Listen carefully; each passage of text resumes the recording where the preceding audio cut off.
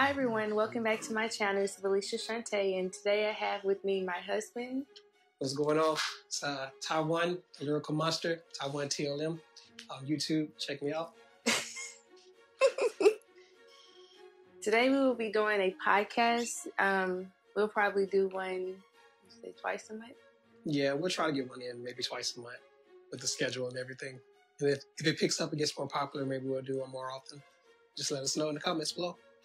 So we don't have a name for our podcast yet because someone did not do his job and come up with the name. I'm just kidding. But today we're going to talk about guilty pleasures. Do you have any guilty pleasures? I do have a few, but I'm curious to kind of dig into a few others that we found online first. So that way we can be able to see if you guys indulge in any, and then maybe if she has some or if I have some. So what do you think the first one? Like, what do you think will be the top common guilty pleasure? I would say probably something related to food. It is. It's ordering takeout because you can't be bothered to cook. Do we do that? We definitely do that. I want to say, I mean, it's different. Don't right? tell on us, Rico. Don't tell everybody. So being here in Japan is obviously a lot different because we kind of limited on some things you have here. I mean, obviously you're in another country, so a lot of things that you want to enjoy, you want to eat, they don't necessarily have here. They have some of the ingredients that you can make it yourself, but they don't have everything. So our takeout game is a little weak, so we end up re-eating a lot of the same things. What do we re-eat? It's a lot of McDonald's in life. And before you say it in the comments or you let us know, I know McDonald's is not the best option, but it's very quick and easy to go to. There are other places here, like we have a couple of Wendy's here. It's a bit of a drive, you know, especially now. Usually you probably wouldn't take the train. Yeah, the train. To get out like an hour? Yeah, it's like an hour roughly, maybe a little bit over, to get from here to Yokosuka to Yokohama. But now we have a little one, Ava. The train's not really an option. Newborn, I don't want people in the face coughing on her, staring at her. You know, it's just not ideal. So I think here we have McDonald's, Taco Bell. We have Burger King, Pizza Hut, Domino's. We haven't been to KFC. We have not. We haven't tried Denny's. We have not. I heard Denny's is actually not that good. Well, it's not. I looked at the menu. It's not U.S. based like McDonald's and Burger King. It's more Japanese based. So it's very limited to what we're able to eat as far as fast food wise. I want to say I'm actually really excited because they opened. I can't remember the name of the place, but it has like a little gator as its logo. I think it's Bayou or whatever it is. They just opened up this place on base, and they finally started serving catfish. And for those of you that know me, know I love it's catfish. His favorite food. It's kind of a bit, you know, obviously upsetting a little bit because you're used to that southern style taste of catfish, and you have something that is trying to remedy that and don't really come close at all because obviously, you know, you're not going to get the taste unless you have the same ingredients to cook it. So it's not the same. Yeah.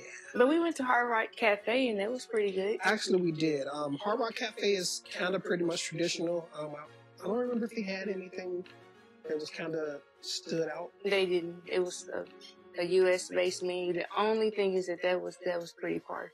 Yeah, that one was also over an hour. Yokohama. So yeah, we'll get a chance to go out and try some more other places. There's an A&W over here. I know we forgot that. There's a Popeyes, but their menu is never up to date, unfortunately. Subway, everywhere. Subway, I think, is the world's number one fast food chain. They're everywhere. It's a lot of seafood, lots of sushi. Unfortunately, I don't indulge because I'm allergic to shellfish. So is she. So that's kind of out the way for that. But there's a lot of other interesting things here. So what you got? What's next on the list? Falling asleep watching TV. Man. I don't fall asleep watching TV. No? Don't let it lie to you. So if it's late, and probably, I mean, I guess it considers what you call late, but if it's like around 8:30 or so, and we put on maybe an hour and a half to 2 hour long movie, she may make it to the end, but maybe not. Most likely, though, she ain't making it. Stop telling stories. It's all true. Now, me, You don't make it either. You put I a won't movie. make it. He put a movie on last night, and you were asleep the first 30 minutes in. By the time I woke up, you were like out. But that was my second movie. I actually rewatched something that I seen recently, and I was actually really disappointing in it. So I just kind of put something on to fall asleep to. You know, it's just background noise for me since it's the weekend. But yeah, if it's past like 10:30, 11 o'clock, and I put a movie on, yeah, I'm out. Probably sometimes before the opening scene is in. Like I can't help it. Like I'll look at him and I was like, oh, you should probably turn this off. You're gonna go to sleep. And then what do? Asleep. He's like, oh, I'm up, and then I hear him snoring. Yeah, that's me. Whatever. Okay. Number 3, sneaking an extra scoop of ice cream. Well, I would say that would have been a guilty pleasure of mine back when I was a lot younger. I love ice cream, but as I'm older, you know, being lactose intolerant, can't really indulge in as much ice cream as I would like to. I know there's alternatives, but a lot of them just aren't as enjoyable as the things I would love. For instance, cookies and cream. My was it Bluebell? I think it was. Bluebell. Loved it. Now can't have it so much because it's obviously not working out for me. So. But even besides ice cream, is there something that you eat that you sneak an extra piece of that you probably shouldn't have? It used to be cake, chocolate cake to be exact. Love chocolates. You haven't had chocolate cake in forever. I know. So I go through phases where sometimes it's like I'll really enjoy eating a whole cake. You can probably give me 2 or 3 and I'll devour a whole cake by a week. But now, not so much. It's, as I gotten older, it's just sweets that's really, really rich. Even though I enjoy them, I can't have too much of it because it's just, I don't know, it makes my tooth hurt, or it just makes me feel too hyper, and it is a hard crash after the fact. So, not really so much. I really don't sneak extra pieces of anything now. I do.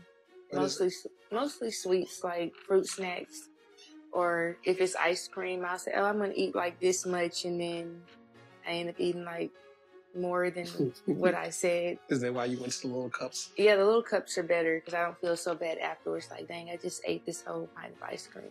Portion control. Yes. Gotta have portion I don't have that. Okay, buying yourself a treat. I mean, I guess it really depends on what that is referring to. I mean, I treat myself to different things, but I don't know if that would be a guilty pleasure. I guess if you do it all the time, like I don't. Does it depend on like what kind of treat? I guess so. When I treat myself to coffee in the morning, is that a guilty pleasure? I mean, I guess it could be. I used to, so just a little divot back.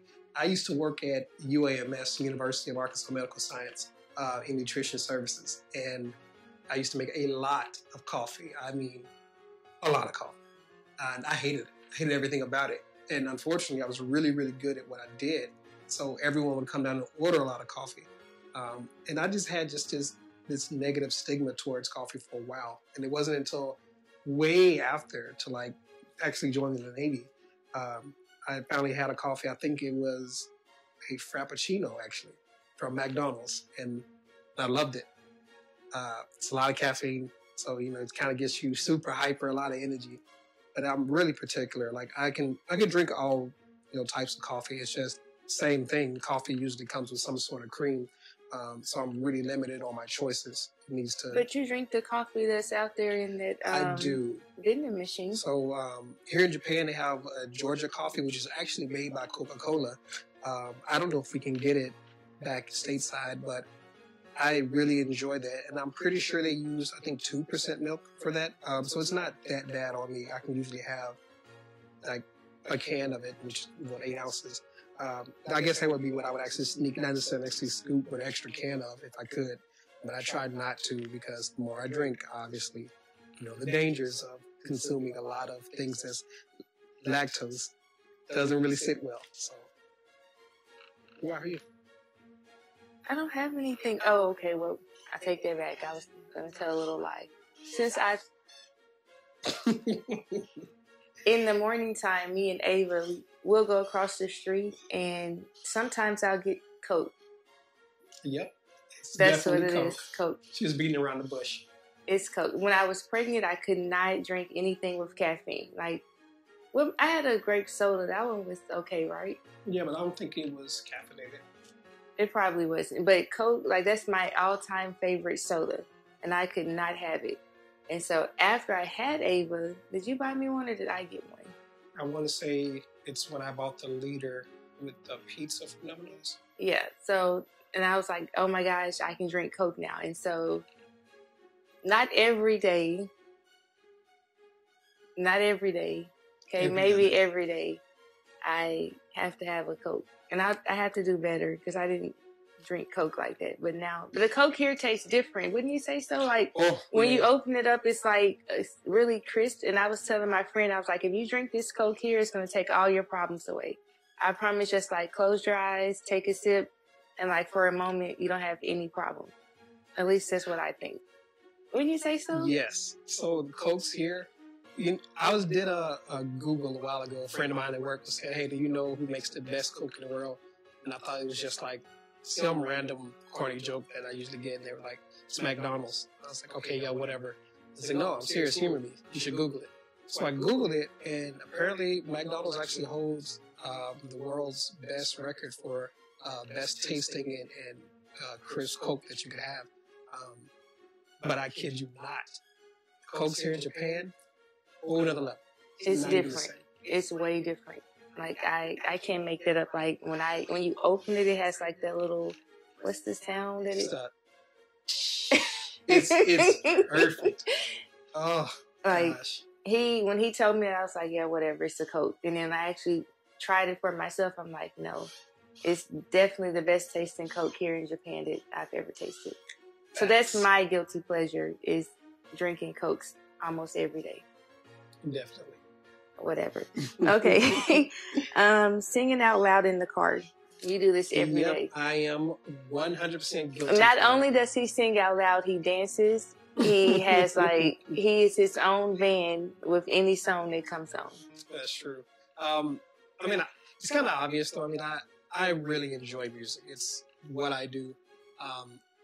Whether or not I ever go anywhere with music or ever make anything of it, I will always do something with music because it's my little ray of sunlight, so to say. So singing, dancing around, making music, I just enjoy it all. So I definitely would be in the car. And it's not even just the smooth R&B or soul music. Like, she'll tell you my music can go from... It's random. It will go from like R&B to rap to country to pop to like K-pop. Like, it's just like anything that comes on is completely random. It's random. And I mean, I just enjoy all types of music. So it's no surprise there. Like, I'll be, I can't for the likes of me which song it is, but it's one of the, who is it by? Well, for lack of remembering, it's just this part there where you're basically just screaming at the top of your lungs. But I want to say it's Let's Start a Riot. They have a part that just break down. I caught myself at the light one day. I was singing that part came and I'm just screaming at the light. And I look over and the person in the car is just kind of like, oh my gosh. I always tell him, I said, one day someone's going to look over and they're going to record you. Because he literally sings, dances, like, very animated when the song comes on. It's definitely true. I'll record him one day. Okay, next on the list is binging a whole TV show in one day. I didn't know that was a guilty pleasure. I thought that was normality. No, I'm kidding. We binged a few TV shows. Like, we binged Lost. We definitely did. We did... well, we didn't... I mean, I guess it's kind of unfair to the actual guilty pleasure stuff. We didn't necessarily binge the whole show. Well, not the whole show, but we watched several episodes in one day. Not necessarily a TV show, but we did re-binge all of Marvel's cinematic universe. Oh my gosh. And we actually started not necessarily in the cinematic timeline, but the actual timeline based upon the events that should have happened in the movie. So the chronological order. I think we started with, was it Incredible Hulk, I thought? Or was it Captain America? No, it was actually Captain America. So we actually tried to follow the timeline. That was Captain America? Yes, because he was actually the first Avenger. Oh, His was I set don't back remember us starting with her. Oh, Captain America, Captain America, not Marvel. Not Marvel. I think we actually skipped to Captain Marvel. Probably because it was still in the theaters around the time that Marvel's Endgame was coming out. So, I just wanted to get back here on and make sure I didn't miss anything and see what predictions I We made. watched the whole entire thing. We also just recently watched Raising Dion on Netflix. Did we binge watch that? We did. Oh, okay. We finished it all on a Thursday, I think. If you haven't seen that, It's really good. it's actually really good. It follows this little boy who ends up with different type of abilities from his father. I don't want to spoil the plot, but just you know what? We'll talk about that in a different podcast. I'll tell you. Remind me to tell you afterwards. But we binge watched Game of Thrones. we did actually. I still say we binge watched Lost. Okay, I'll take it. What else did we binge watch? I had you binge watching Flash. I did watch that. I have been watched all of The Last Man on Earth. I didn't actually think I was going to like the show. I watched like an episode, probably 2 years after it first aired. So I had the season for a while. And it wasn't until I was stuck on another way and I started watching it. I was like, you know what? I actually really like this. Just because it was different and I just kind of like their corny jokes. I didn't. I mean, the show's okay. It's not. Yeah. I don't know. We mostly binge watch everything if we can. I had to actually binge watch all of Power to catch up. You did binge watch Power. I did. And now that I'm all caught up, it's not as bad. Okay. Do you people watch? Not as much as I used to.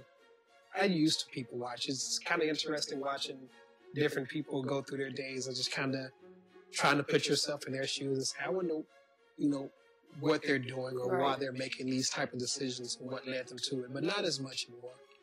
Yeah, I don't think I've ever been a people watcher per se. Yeah, I don't think I have. But it's something unique to watch someone else go through their day-to-day of their lives and just see how they interact and the decisions they make and wonder why they did it that way. Yeah, not as much. What you got? Watching Disney films and cartoons as an adult. Not really, no. I don't really like a lot of Disney films. So you don't watch any Disney films? I didn't say that. I just said I don't really enjoy a lot of Disney films. A lot of films I enjoy actually came from different studios. Now, I mean, most animated series that I enjoy from my childhood that I actually rewatch is like Lion King, The Nightmare Before Christmas, just to name the top two off the top of my head, and then Aladdin. Everything else out there is just kind of, I'll watch it if someone else is watching it and I'm in the room. But for the most part, not really. Yeah, I don't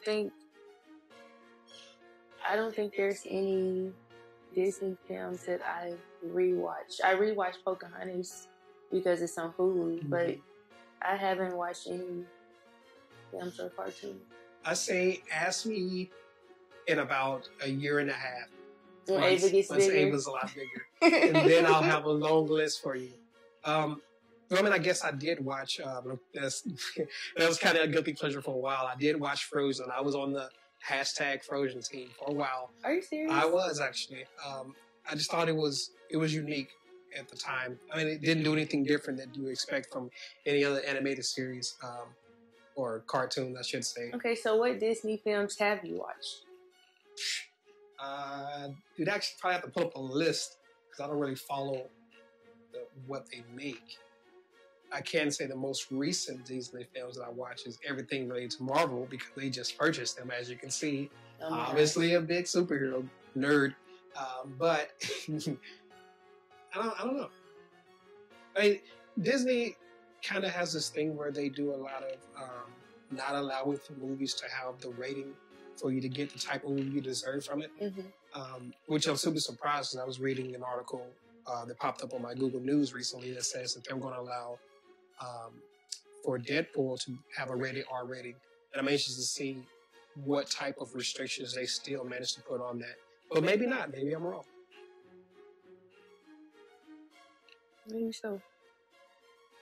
Let's see here. Eating food in bed. And I said this one because I already know what you're going to say, but do you eat food in bed? Not anymore, actually, no. And I know that's probably shocking that I said not anymore and not just no. I actually used to eat, not necessarily in bed, but in my room when I was growing up a lot, mostly just because, we didn't really have a big kitchen area growing up. I could have ate in the living room, which I did a lot of times. But for the most part, I would always just, take something, and I always use a towel to set something down, because when I grew up, right, it was, if you dropped something and you made a mess and you weren't able to clean it up type of mess, like it was just enough to where you stained some carpet, or, you got spilled some liquids or something like that. It is not a good day. Not only are you cleaning it, but you're not going to have a pretty sore backside after you're done cleaning it. So for me, I try not to eat in bed. Most of that stigma came from that same reason there. So actually, once I moved out, I just always started utilizing my living room area. I moved to a place in Midtown, Little Rock, right there behind Park Plaza Mall. It was called Summit House. I don't know what it's called now. You know what it's called? The same thing, Midtown. It's called Midtown now. Mm-hmm. But anyway, so I had a 2-bedroom apartment there. I shared with a best friend at the time, Jordan. Obviously, did a lot of music and things there. But when I always ate, I would usually always eat in the living room, unless I was doing work in the studio, which I would eat at my desk there, just to kind of keep the ball rolling with some things. But yeah, no, I'm not an in-bed eater. Mostly, a lot of that comes from this. I remember my dad used to tell me, stop eating in your bed, right? I used to always try to sneak some type of snacks. And I listened, right? Obviously, after you get told a couple times, and you get a little bit of punishment after the fact, right? You start to pay attention because you don't want that anymore. So I had one of my old friends I grew up with, invited him over. He spent the night after we were playing games all night. His mom had brung us something, I don't remember. And for whatever reason, we decided to eat in the room. But that particular time, I didn't get him anything to like sit his bag down on. So I think his bag of food or whatever just kind of sitting on the bed and just eating over the bag.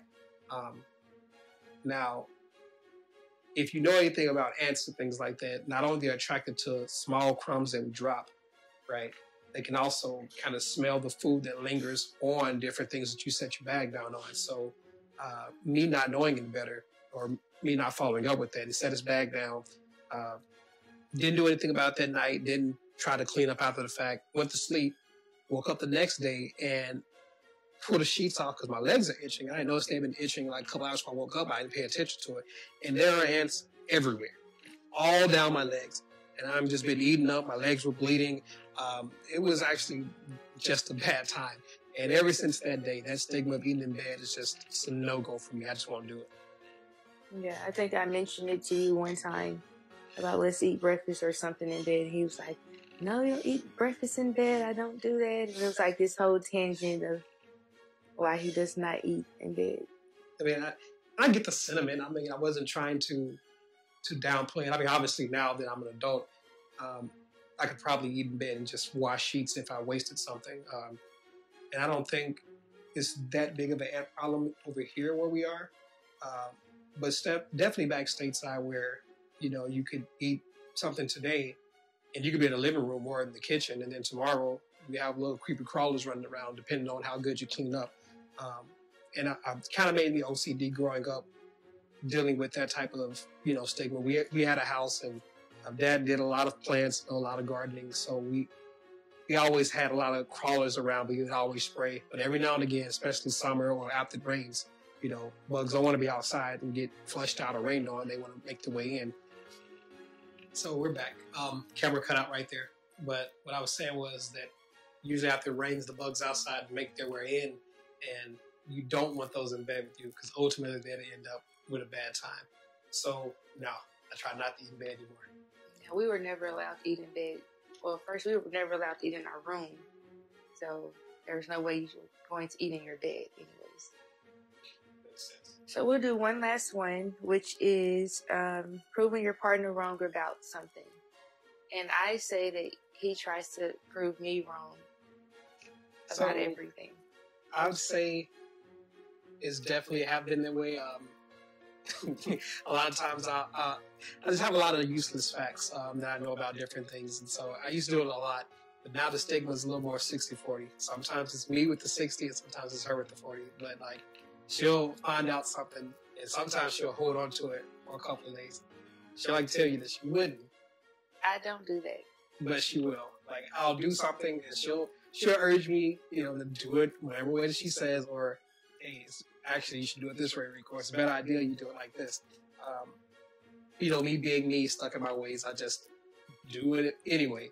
And then later on, come back and I'm like, okay, yeah, you were right. So I told you.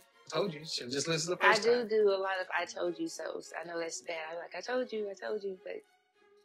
I mean, it kind of is what it is. But I try not to do it that much now, trying to be open-minded even more than what I am now. It just helps build a better relationship anyway, so. Well, do you have any guilty pleasures outside of this list that you do that we haven't discussed? So besides music, I would probably say playing PS4. I do like to game, play a lot of Call of Duty. And it's not so much to where it's like, that's just what I indulge in a whole bunch of. It's just that whenever I feel like making music, or it's just not there because you don't want to force it. But I still need something to kind of take the load off and kind of smooth over to the edge. I hop online and I'll game a little bit. Just kind of helps me out through the day to day. What about you? I don't think I have anything besides Coke. That's like my number one guilty pleasure. And we have one here? We do not have a Coke here. What are you talking about? I think we do. So, we really want for you to hear the sound when you open up the Coke. Maybe she'll review it later. Let her know down in the comments. I should have did it. What if it like sizzles or whatever?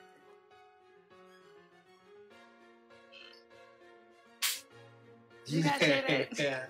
Man, you get this every time you open up any Coke in Japan. I tell you, it's very crisp. It's really good. I'm sorry, guys. It was Ava's waking up and she's a little loud over there in the corner. Okay, guys. Thanks so much for watching and for tuning in. And if you guys can, let us know some of your guilty pleasures down in the comment section. And you guys can catch me over at my channel. It is TY1TLM, which is Taiwan, the Lyrical Monster. Subscribe if you guys like the music or like some of the comedy skits that I do. And then please do like, comment, and subscribe on her channel. Thank you so much for watching. Yeah.